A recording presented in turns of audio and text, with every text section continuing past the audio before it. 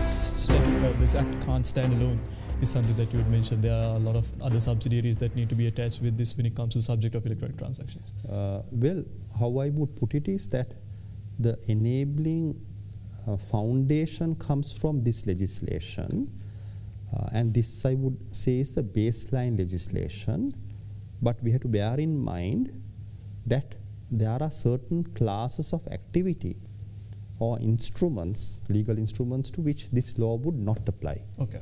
And those have been specified in section 23. So for example, a last will, a power of attorney, a deed of transfer for a property, immovable asset, which are heavily regulated through notarization and verification of the people who are involved in the transaction, which are specifically governed under the applicable law relating to those subjects.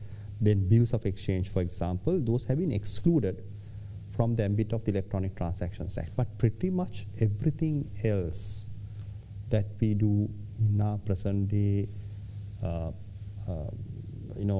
contractual frameworks are covered, because the long title and the objective clauses gives a broad, sets out the broad ambit that provides a strong foundation for the legal recognition of certain classes of instruments. So I mentioned the instruments called data passages, electronic documents, electronic records, and communications. Yeah.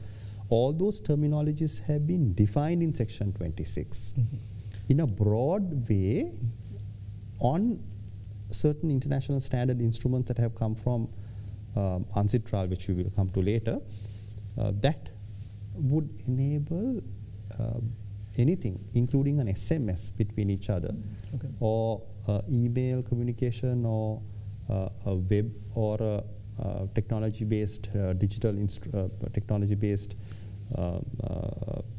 AI tool being used for contractual arrangements being legally enabled and recognized through this act. So that is one part.